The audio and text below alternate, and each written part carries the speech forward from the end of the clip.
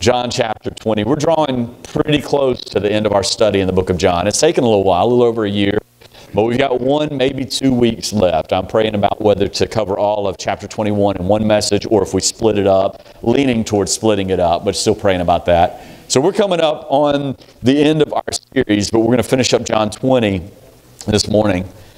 Back in 1991, and I know that's a little ways back. Some of you weren't born, some of you weren't thought of, but then others of us, we were around. And some of you may remember back in 1991, it was really, I remember this as kind of the first time news was kind of that 24/7, instantaneous. You saw things on the other side of the world that it was in real time, and that was in Desert Storm. You remember those images? It was all, the nighttime images. It was the green, you're just seeing tracers and you were seeing things in this green hue, this night vision. So if you were alive back then, you probably remember some of those images. 10, 11, 12, somewhere in that. I didn't do the math yet. I think it was 12. But I remember those images. Well, back in that time, back in 1991, during Desert Storm, the Army notified one Ruth Dillow that her son, Private Clayton Carpenter, had been killed in action. You, of course, can imagine the heartbreak, the anguish that Ruth went through at the news that her son had been killed. Then a couple days later, you can imagine the confusion, the disbelief, the wonder when she got a phone call that said, "Mom, it's me. It's Clayton. I'm alive." Ms. Dillow said when she was interviewed, it was such a shock. I was afraid somebody was playing with my mind. I began to ask him questions that only he would know the answer to. The Army said in a statement that Carpenter was mistakenly reported as killed in action on February 26th. In fact, Private Carpenter was lightly wounded when a bomblet exploded. He'll be medically evacuated to the United States. The U.S. Army regrets the error. Man, can you imagine what those few days must have been like for Miss Ruth? Those few days of knowing, because the Army had told her, knowing that her son was dead. She would never hear him again. She would never see him again. She would never get to give him a hug again. Never hear whatever. Maybe he, I don't know much about him. Maybe he was a joker, and she thought about those jokes that he would tell, or just a certain way he would say "mama," and just think of the anguish she felt. But then to hear his voice. And even though it was a voice she had heard and she knew, Mom knows that voice. You hear that, you hear 30 kids talking, but you hear your child's voice out of all those. And that's when you call them by all 3 of their names, or 4 of their names, depending on what family you're in. You call them by all of their names because you heard what they said in the midst of 30 people.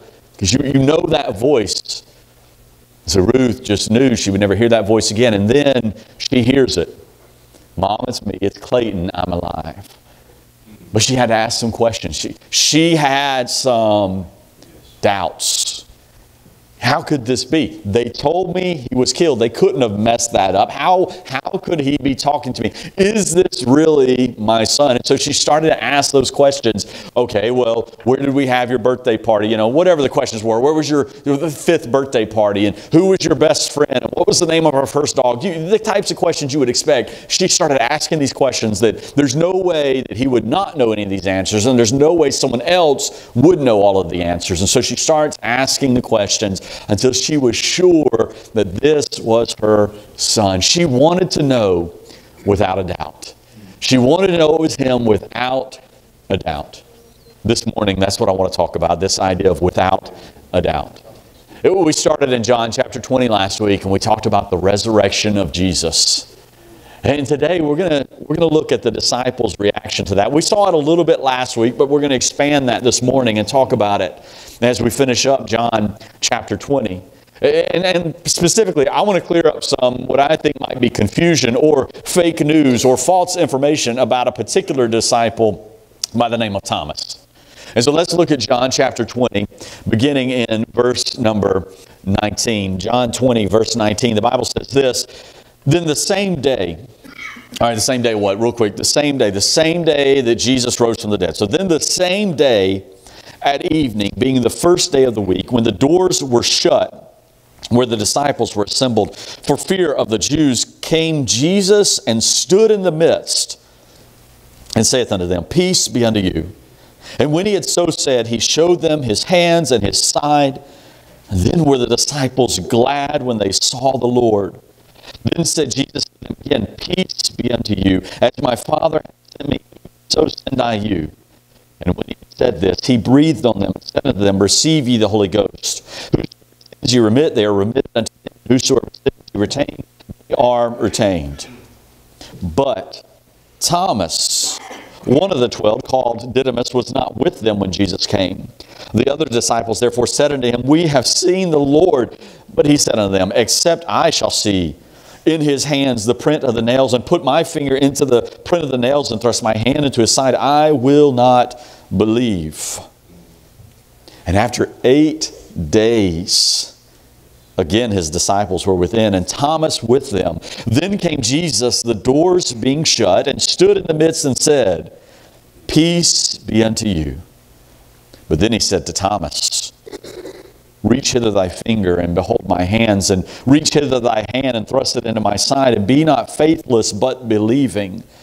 And Thomas said unto him, My Lord and my God. Jesus saith unto Thomas, Because thou hast seen, thou hast believed. Blessed are they that have not seen, and yet have believed. And many other signs truly did Jesus in the presence of his disciples, which are not written in this book. But these are written, that ye might believe that Jesus is the Christ, the Son of God, and that believing ye might have life through his name.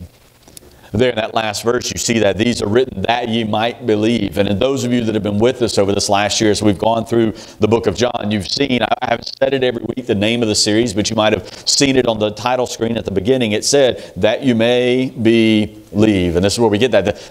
Everything that's written in John, everything John had to say, it was so that you might believe on Jesus Christ. And as we get close to the end here, it's still saying, hey, a reminder that you might believe. Imagine what the disciples must have been feeling like. We talked about this a little bit last week.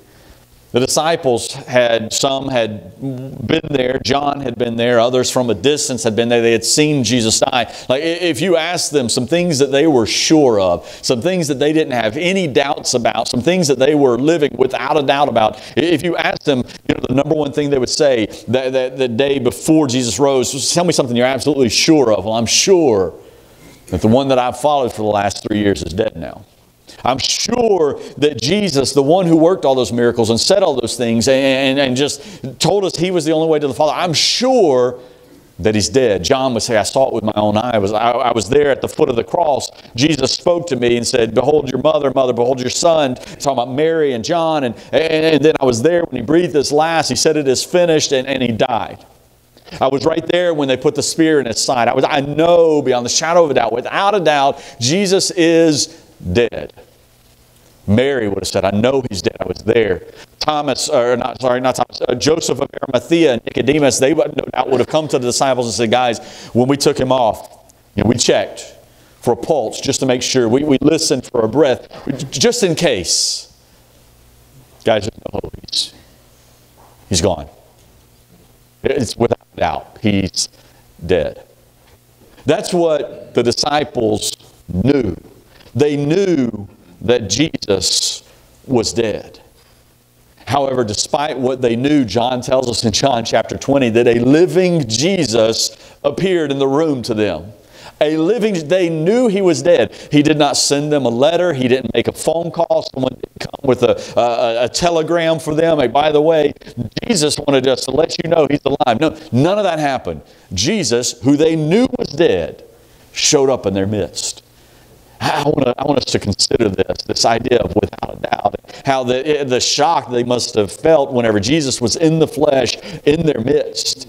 So let's look a little deeper in this passage. The first thing I want us to see is the appearance by Jesus. We see that in verses 19 through 21, his initial appearance to the disciples. He shows up, again, first time he showed up to the disciples after his resurrection.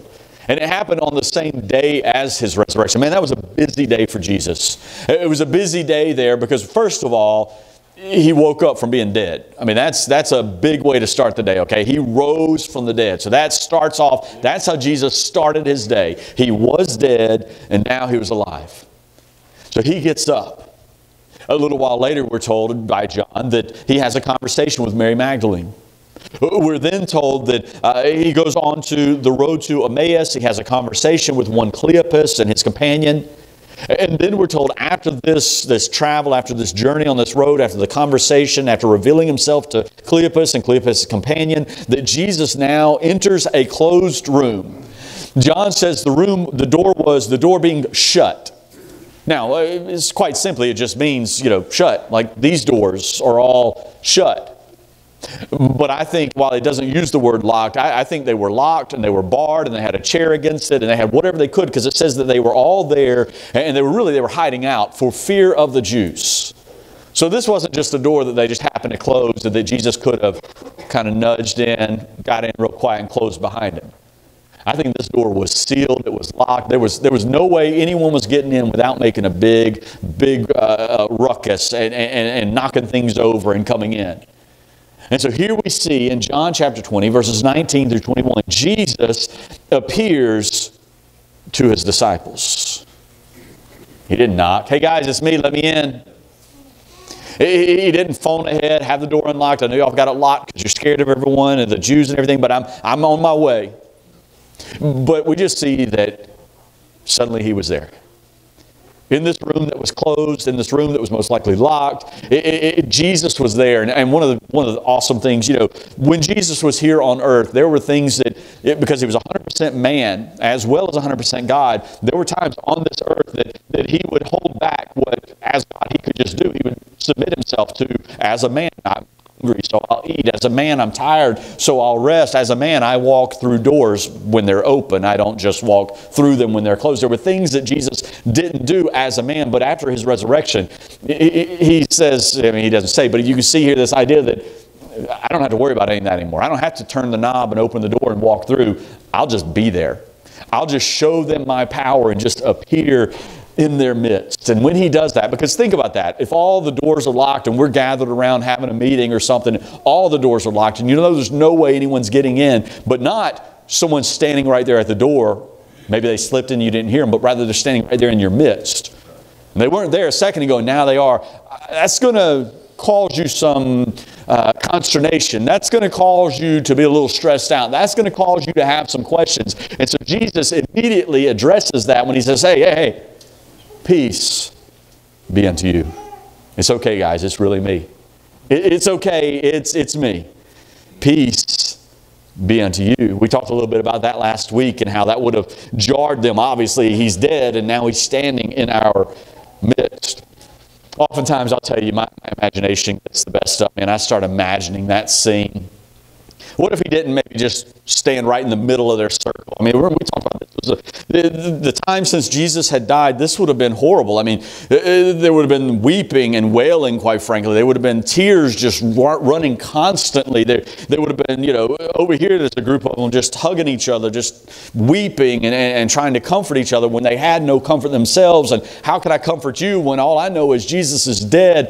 And so whatever was happening, they're in this room together. They've been mourning. Now there's this story they're hearing, Mary saying, no, seriously. First she said the tomb's empty. Peter and John went and they're like, we can confirm the tomb is empty. And then Mary comes back like, no, wait. Yes, it's empty, but it's not because they stole his body. He's alive. I've seen him. So now this story. So now they're that night, the same day. It's in the evening, the same day Jesus rose from the dead. They're gathered in that room. Maybe they're questioning Mary. Mary, for real. Okay, what did you see? What did he say? Where was he? Are you sure it wasn't just someone that looked like Jesus? Are you sure? Maybe they were questioning him, and maybe they're over here having conversations. I don't know, man. I mean, Jesus cast out those demons out of Mary. Are they back? Maybe she's lost her mind because demons have moved back in. I mean, these are the things that you would have wondered because you knew Jesus was dead. You'd seen him. You'd seen him taken from the cross. Several had. Put in the tomb. You'd heard by those that physically touched him, he was dead. So imagine they're all kind of maybe a little huddle over here talking, another huddle, but what if she's right? What if he really is alive? What are we supposed to do? Where do we go? Where are we going to meet him? And I'm sure they had questions. And here's where my imagination gets the best of me. I imagine maybe one of them, if it were in our setting, there's a coffee pot over in the corner, and like, I don't understand. I got to get some more coffee. You want anything? And walking over there and saying, excuse me, Jesus, I'm sorry, I didn't see you there. And then stop and say, wait a second, Jesus? Jesus, who wasn't there 2 seconds ago, now just standing in the room. Can you imagine? Because they knew without a doubt he was dead, but now there he is. As he appears to the disciples, man, I bet the scene changed a little bit when that happened. I bet the scene, the whole spirit of the room, the whole demeanor of the disciples changed a little bit when Jesus just showed up. What you guys talking about? What's going on? These are questions that, I imagine him saying. Of course, it's not recorded here, so I'm adding a little here. But just heard any good news lately? That scene when he shows up to the disciples. Peace be unto you. Hey guys, yeah, it's really me. Mary wasn't lying. Mary's not confused. She was telling you the truth, guys. Here I am. And it says that he, to his disciples, he reached out his hands so they could see the nail prints. He pulled back his robe, showed them his side so they could see where the spear had gone in at his crucifixion. He said, it's me. They saw his face, they heard his voice, and then he showed them, it really is me. Peace be unto you. I mean, all the turmoil you've been in for the last few days, peace be unto you. And what a scene that must have been. I imagine their hearts just pounding out of their chest at the sight of Jesus and not, you imagine this roar goes up from all of them talking at once, but I don't know if it did. Maybe it was just the most silent silence you ever heard. Because now the one they knew was dead is standing there. And what do you say to that? What do you say? And they just stood there with their mouths open and looked at Jesus, and he said, peace be unto you. What a sight that must have been. Jesus had risen from the dead, and he was showing himself to the disciples. Well, he was showing himself to most of the disciples. There were 10 of them there. When we think about the disciples, we think about Jesus' 12 disciples. Of course, there were 2 that were missing. One was Judas Iscariot. And we talked about Judas a few weeks back. Judas Iscariot is the one that betrayed Jesus. And we're told in the Gospels that after he did, he kind of had a change of heart, not a change of heart towards Christ. It's not that he placed his faith in Christ and got saved. And no, he just felt guilty. He's like, all right, I messed up. And he tried to give the money back. And the Jewish religious leaders, we don't want that. You take it. We can't take that blood money. And we're told that Judas went out and he killed himself. Judas wasn't there, obviously. But we're also told another one wasn't there, and his name was Thomas. So two of the disciples were missing. So there were 10 disciples in that room that just witnessed the resurrected Jesus. So that's his first appearance, the appearance by Jesus. But then, here's where we're going to spend most of our time as we shift gears. So that's the 10 that got to see him. That's the 10 that he showed up to first. But if we're going to talk about a sermon and we're just going to say, hey, without a doubt, then I think we got to shift gears and we got to talk about somebody else. Let's talk about Thomas a little bit. Let's see the apprehension of Thomas. He had some questions, if you will. I mean, imagine being Thomas that night. We don't know why he wasn't there. Maybe they were running low on food and they're like, Thomas, listen, your cousin owns that little deli down the road. Will you go and get some sandwiches for us? Grab some drinks, grab some things, and we got to eat. We're mourning, we're sad, but maybe it had been a few days since they'd eaten. Again, I'm just my imagination here. So he goes out to get food, maybe goes out to get some groceries. Again, if we were to modernize a little bit, and I can see Thomas coming back in.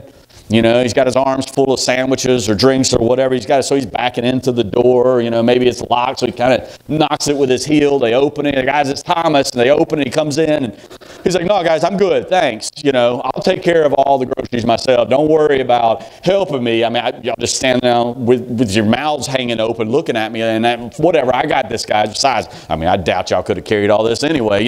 I'm Thomas. I got this. And so he shows up, and then they're like, you ever showed up somewhere and you look around like, what's going on? Like, y'all, did something happen? Whether it's excitedness or sadness, you walk into a room and like either some really bad news has just happened. You can tell, something's happened. What's happened? Who is it? Who's been hurt? Who's been killed? Or you walk in and everyone's just like over the moon excited. And you're like, what did I miss? What did I miss? Like, what's happened? Maybe you were supposed to be at a party at a certain time and you didn't know that it was a party, someone revealing, hey, we're expecting and it's a first grandchild on this side of the family or whatever. And you showed up 5 minutes late and everyone's like, oh, this is so awesome. They're hugging and everything. And you're like, what is it? What did I miss? And Thomas was walking in on something and he knew, I got to imagine, he knew he had missed out on something. Walking in with his groceries or whatever and like, what's going on, guys? Why are y'all so happy? Because we've just spent the whole weekend mourning. Why are y'all so happy? But Thomas, one of the called Didymus, was not with them when Jesus came. The other disciples therefore said unto him, we have seen the Lord. Jesus was here. Jesus, you just missed Jesus. Oh man, if you had only been here 5 minutes ago, 10 minutes ago, 20 minutes ago, if you had only been here, you would have seen Jesus. That's not funny. Jesus is dead. Why would you think that's something funny to say? Now seriously, everything Mary told us this morning is true. He's alive. He showed up, the door was shut, the door was locked, just like when you came and you had to kick the door because we weren't open and your arms were full and we had to unlock it so you could come in. Jesus, the doors were locked. He didn't knock though, he was just here. He was just suddenly in our midst. Okay, guys. Okay, fine. Okay, Jesus is alive. Okay, fine. I want to see him too. And you know what? Unless I see the nail prints in his hands, unless I see the hole in his side, unless I can reach out and touch him, I'm not going to believe it. And because of that, because of something that was said 2,000 years ago, Thomas has a nickname. Real quick, I think most of you know it, so let's all play a little game and say it all together on the count of three. What's Thomas's nickname? 1, 2, 3. Doubting Thomas. There may be somebody in here that didn't know that. Maybe you've not been in the Bible or in church much, and that's fine. But for those of us who have really not even a lot of knowledge, a little bit of knowledge about certain things, we've all heard Doubting Thomas. Maybe you've heard the term Doubting Thomas and you didn't know why that was even a thing. You didn't know it was about a real person in the Bible. You just heard someone say, oh, you're a real Doubting Thomas, aren't you? And you're like, oh, that's Bible? Like, I just thought it was a thing. I didn't know that was really someone's name was Thomas. And for 2,000 years, he's been called Doubting Thomas because of this passage. We don't know a lot about Thomas. He's 12 times. 12 times by name is Thomas. 12 times, 5 times he's mentioned in this passage by name. 5 times he's mentioned in just a listing of the disciples. There was Peter, and there was Judas, and there was Thomas. And then there's 2 other times he's mentioned in different places. At the last, Thomas said, let us even go with him to die. Like Jesus is mourning, Jesus is hurting, his friend Lazarus is dead. Let's go and mourn with him. Let's go. I mean, Jesus is dying a little bit on the inside because his buddy Lazarus is dead. Let's go and mourn with him. Let's go and die with him. That was Thomas. Thomas also said, how are we supposed to know what's happening here? You had questions. So 12 times Thomas is mentioned. We don't know a lot about Thomas. But yet, for the little bit we know about him, Doubting Thomas. For 2,000 years, Doubting Thomas. Some years ago, as I was reading this passage, it kind of struck me. It's one of those things. God may change my mind. What I was struck by a few years ago is that I don't think Thomas was doubting God. I don't think that Thomas was doubting Jesus. I think Thomas, more than anything, was doubting the other disciples. I want you to consider this. These were the same disciples that did not understand that Jesus was going to die and raise again on the 3rd day, even though he had told them repeatedly, just like Thomas. These were the same disciples that fled when Jesus was arrested, just like Thomas. These were the same disciples that were in hiding for fear of the Jews, just like Thomas. These were also the same disciples that doubted the resurrection of Jesus when Mary Magdalene came and told them that she had encountered Jesus. As a matter of fact, in Mark's Gospel, we read this, Mark's Gospel 16, verses 9 through 11, it says this, Now when Jesus was risen early the 1st day of the week, he appeared first to Mary Magdalene, out of whom he had cast 7 devils. And she went and told them that had been with him as they mourned and wept. Remember I talked about the scene there. Mourning, weeping. They're still on the 3rd day, mourning, weeping. She went and told them as they mourned and wept And they, when they had heard that he was alive and had been seen of her, last two words in the verse say this, believed not. Just like Thomas. None of the disciples believed it when Mary came to them. So why weren't any of them labeled doubting? Doubting Bartholomew, doubting Andrew, doubting John, doubting James, doubting Peter. Actually, doubting Peter would fit. More than even Thomas. Over in Matthew chapter 14, we spoke about this passage a couple weeks ago on a Wednesday night. This is the passage, Matthew 14. It's where Peter walked on water until he didn't. And remember, he took his eyes off Jesus and he put his eyes on the storm. And what happened? He began to sink and he called out, Lord, save me. And what is Jesus' response to that? And immediately Jesus stretched forth his hand and caught him and said unto him, O thou of little faith, wherefore didst thou doubt? Why not doubting Peter?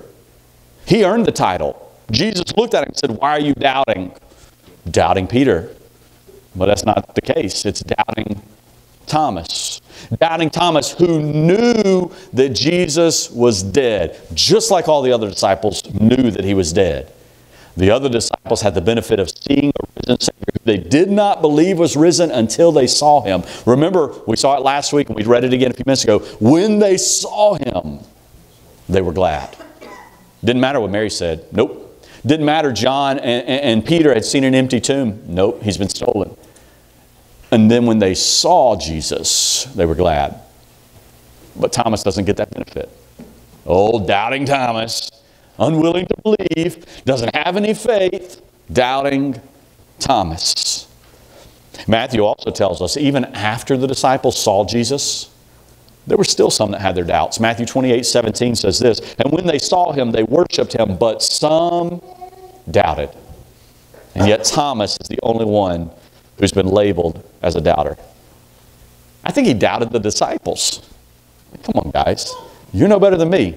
You saw the same thing I saw. You believe the same thing I believe. You had your doubts just like I did. I don't believe your story that you saw Jesus unless I see him like you saw him. I don't think that Thomas wanted to doubt. He wanted to believe. He had just given 3+ years of his life following Jesus. Jesus is the way, the truth, and the life. Jesus is the one, the only one that can take us to the Father. Jesus, look at the miracles we've seen, the teachings we've heard. I want Jesus to be alive, guys, but I saw him. He was dead. He wanted Jesus to be alive. He wanted to believe, but he had questions. The other disciples believed it because they saw it. And he just wanted the same proof. Look back at our text, verse 26. First 4 words.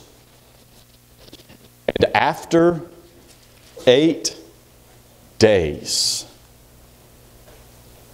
If he had doubts on day 1, what do you think it was feeling like on day 6 and 7 on into day 8?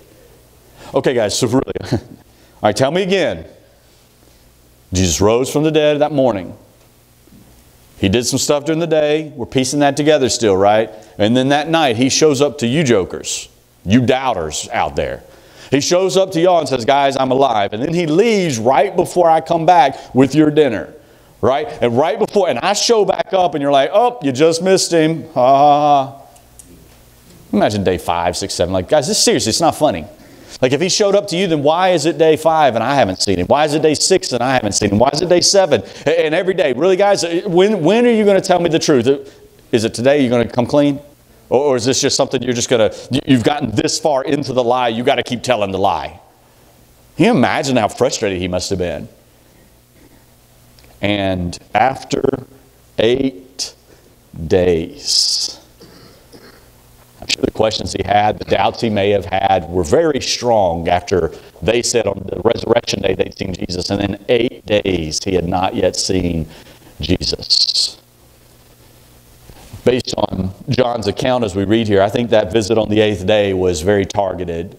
Jesus showed up again. The doors were shut. We can assume locked, barred, things stacked in front of him again. Because still, though Jesus was alive, they were still wanted men. They still were persona non grata with the Jewish rulers. And so they probably still had to kind of keep a low profile, even though they knew Jesus was alive, because Jesus wasn't making it widely known to all the religious rulers. Okay, we need to kind of stick together and be quiet. So again, they're in this shut room.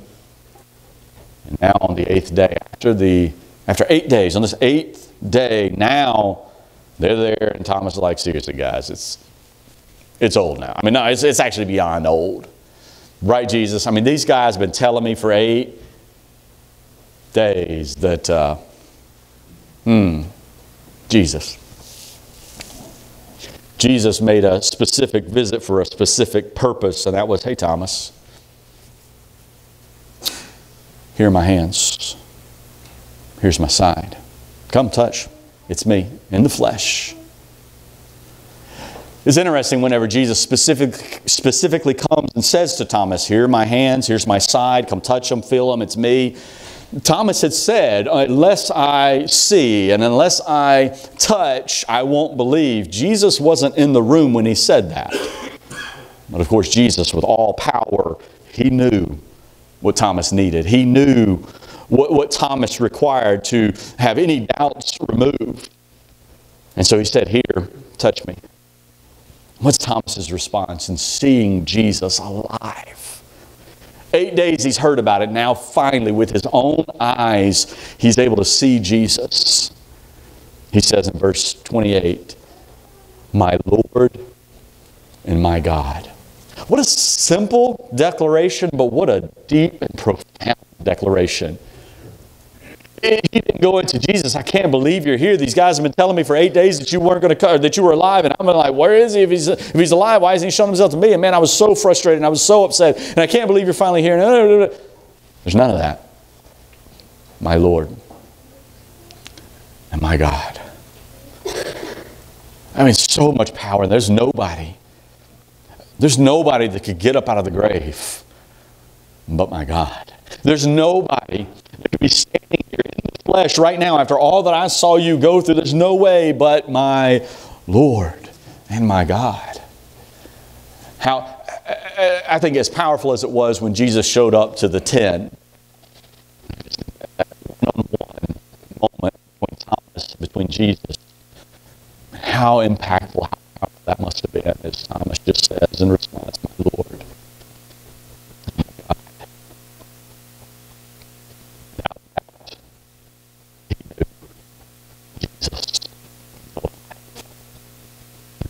Years we call him Doubting Thomas.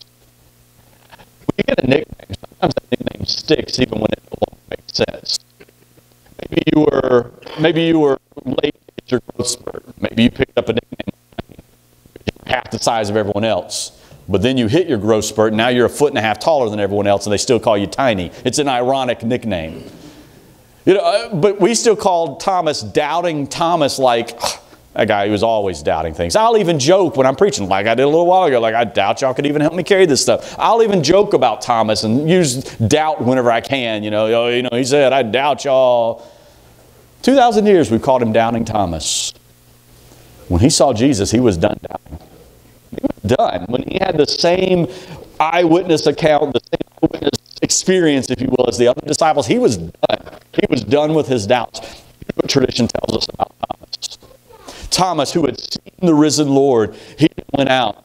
And at different times, the different disciples scattered to different places, and they took the gospel to different areas, which is what Jesus told them to do. He's like, you'll receive power after the Holy Spirit has come upon you. You'll be witnesses unto me into Jerusalem and Judea and Samaria and unto the uttermost parts of the earth. In other words, he's like, don't just stay here and talk about me. Go everywhere. And we read in Acts, we see that when persecution came upon the church, because they were kind of staying close to home in Jerusalem, but then persecution came and they started to scatter. And that's when the gospel really took off. When the disciples and others scattered because of persecution. You know what we find out about Thomas? Again, this is tradition. It's not in Scripture. We don't have this much of his story. But tradition tells us that Thomas went towards India and preached all along the way, telling about Jesus and that I've seen him, he's alive. At first I had questions because you got to know these other disciples. I mean, these guys are jokers and these guys aren't trustworthy. And I mean, they had doubts and I had doubts. And then suddenly they're like, nope, he's alive. Okay, so for a few days I was still questioning. But then I saw Jesus and I saw his scars and I saw the nail prints. I saw the spear, the hole in his side. And I no longer had any doubts. So he's preaching all the way to India and people are being converted. And then comes a time, again, based on tradition, there comes a time somebody obviously didn't want to hear it because Thomas dies a martyr's death impaled by a spear. You don't subject yourself to that if you don't believe. You don't subject yourself to that if there's still any kind of doubt in the back of your mind. Maybe it was an illusion. Maybe it was a mirage. Maybe they had someone stand in and it just looked like Jesus. Maybe. You don't say, I'm willing to die for the risen Lord and Savior Jesus Christ if you don't think He's risen. Doubting Thomas. It doesn't make sense anymore. He doubted for a moment. Why 2,000 years later are we calling him still doubting? The appearance of Jesus is apprehensive. Wrap this up. I want us to see the applause of Jesus. The applause.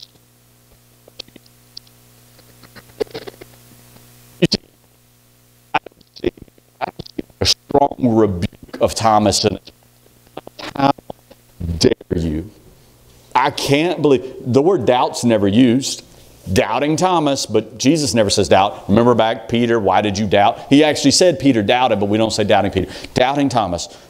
He doesn't come in. Thomas, they told you I was alive. Why didn't you believe these guys? You know they're all trustworthy. You know they would stand. They wouldn't flee. They wouldn't hide. No, he doesn't give him a hard time about all that. Really, there's not a strong rebuke. He does say, why? Or he says, don't be faithless, but believing. I don't see it so much as a rebuke, as an encouragement, a challenge. Hey, you've been struggling with your faith. You've had some doubts.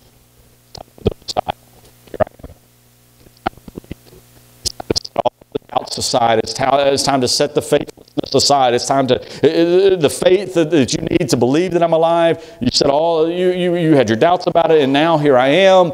Stop being faithless. Only believe. I don't see a strong rebuke there.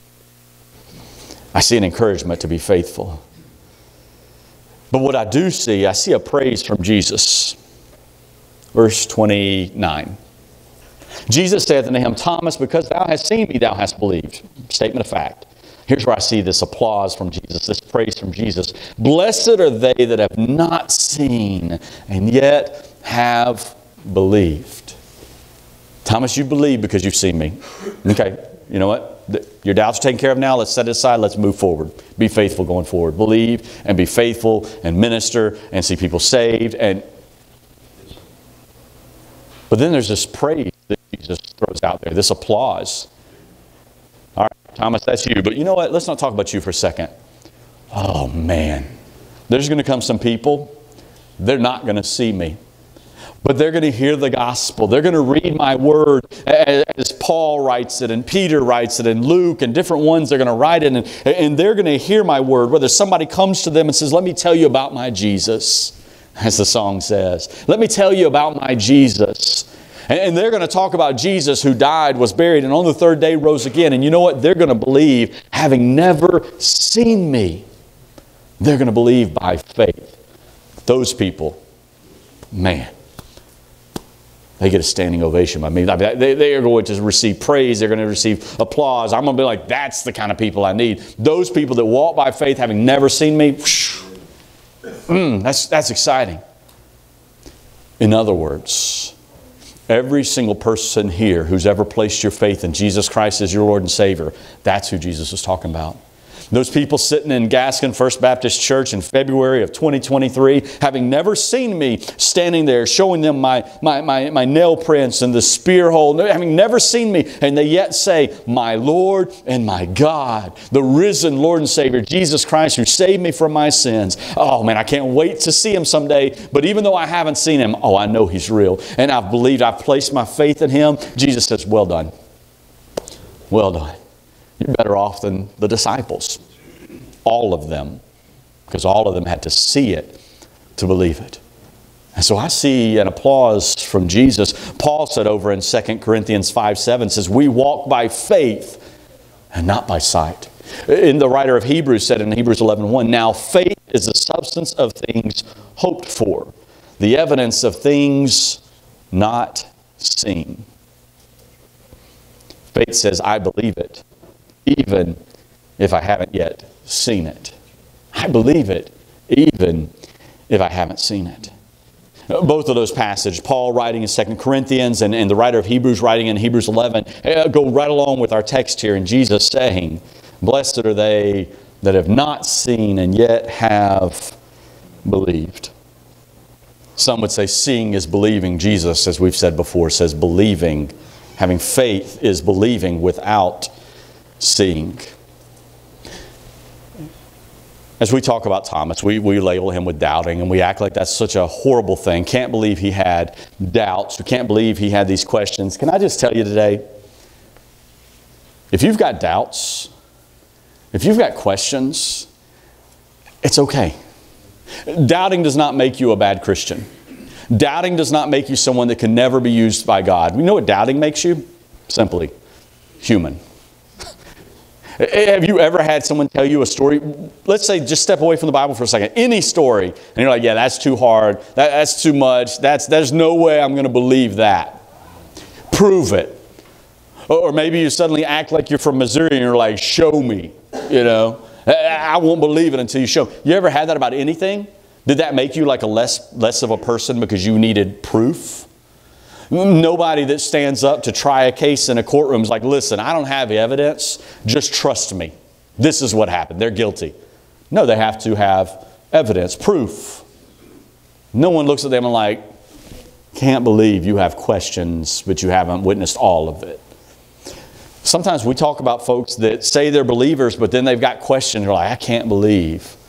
You don't just believe everything and just let go of all your questions and just cancel all of your doubts and just let go of all of that. Listen, having doubts is just part of being human.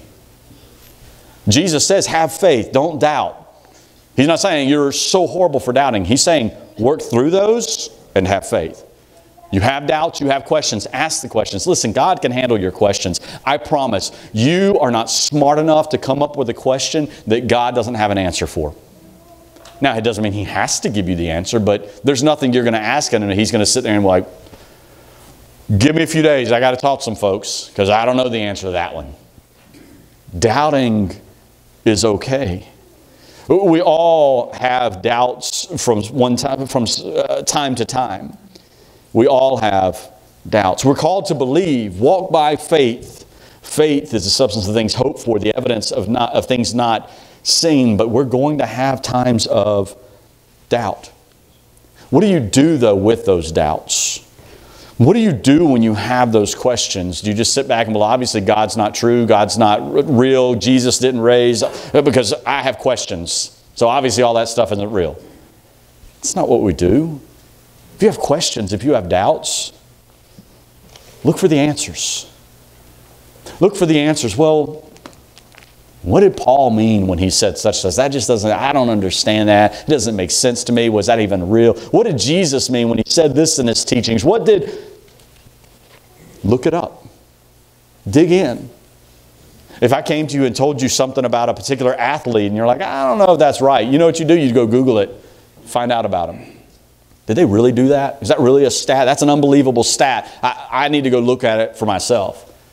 Sometimes Nikki and I will be having a conversation and she'll say, oh yeah, that was so-and-so that was that actor that was in that thing. And I'm like, I doubt it. I'm going to go to the Google. We're not even worried with Google. Don't. Let's change the subject. That's after I've seen that she was right. I'm like, what did it say? Nothing. Don't worry about it. It's broken. Google's down today. Sorry. If we have doubts, we Google it. But it seems like in our faith, if we have questions, if we have doubts, sometimes we just shut down. If you've got questions, seek answers. Ask somebody. Look into God's Word. If you have doubts, it doesn't make you a bad person or a bad Christian. It makes you human. There's two things, there are two words that are used at different times. There's doubt and there's unbelief, and they're not the same thing. You see, unbelief says, I don't think it's true and I'm unwilling to change my mind on this. Doubt says, I want this to be true, but I'm not sure. I've got questions. Unbelief causes us to question. Doubt leads us to ask questions. Now, those seem very similar, but if you're a parent, you know there's a difference. Questioning versus asking a question. In other words, I need you to clean your room. Why should I clean my room? Is that asking a question or is that questioning? That's questioning. That's putting your authority to the test. That's saying, who are you to tell me what to do? Well, we're about to find out. You see, there's a difference in questioning versus asking. Wait, go clean your room. Did you want me to put those clothes in the dresser or just all over the bed? Which would you like me to do? That's asking a question. It's a dumb one, but that's asking a question. Unbelief questions. Doubt, ask questions. It's okay to doubt. If you placed your faith in Jesus Christ as your Lord and Savior, you're walking around. We've all at different times had our doubts. But what we've got to do is just take, as I say all the time when I talk about faith, take that, what? Next step. A few weeks ago, Brother Bobby spoke on that. Brother Bobby Collins on Wednesday night talked about taking our next step. He preached basically the entire book of Joshua in one message, talking about take your next step. You may be struggling. You have your doubts and you're like, God, I don't know where this is leading. It feels like maybe I'm going the wrong direction. It feels like this is leading nowhere, God. I doubt this is the right way. Is it? Just take the next step. All right, God, I don't know this is going to work out, but I will walk by faith, even though I don't see where it's going. I may have my doubts, but I'm going to take the step. Good. Take the next one. I still don't know, God. Are you sure? Because do you know what you're talking? Take the next one. And we walk by faith. We walk with our doubts. We walk through our doubts. We walk until we don't have those doubts anymore. We keep walking by faith. Maybe the Lord's speaking to you about doing something right now. And you're like, I think it's God, but I've got my doubts. Go to His Word. What's it say? Ask somebody for counsel. Ask somebody to help you pray about it. Maybe it's just not time for you to know the answer yet. So you're like, I doubt this is it. But God's saying, just trust me. You'll understand soon. You'll understand in a minute that this is what I've called you to. This is what I have for you. Just walk by faith. Listen, we can walk out our faith and at some point be living a life without a doubt. But it requires that we walk by faith. But then there's a different group. Those are for maybe you're a believer and you're struggling with doubts and you feel bad because there are times that you have doubts. But then there's another group. Maybe there's somebody here today, they've never placed their faith in Jesus Christ as their Lord and Savior. You've never started that relationship with Jesus Christ. What's holding you back? You got some doubts? You got some questions? Why would Jesus, who's never even met me, die in my place? How could God love somebody like me? But did God, okay, so if God loves the whole world and Jesus died, does that mean God sent Jesus to die for murderers? What about those who hurt children? Like, I don't understand. How could God love them like that? Do I want Him to save me if He's willing to save them too? And maybe you have questions and that's okay. Take them to Him.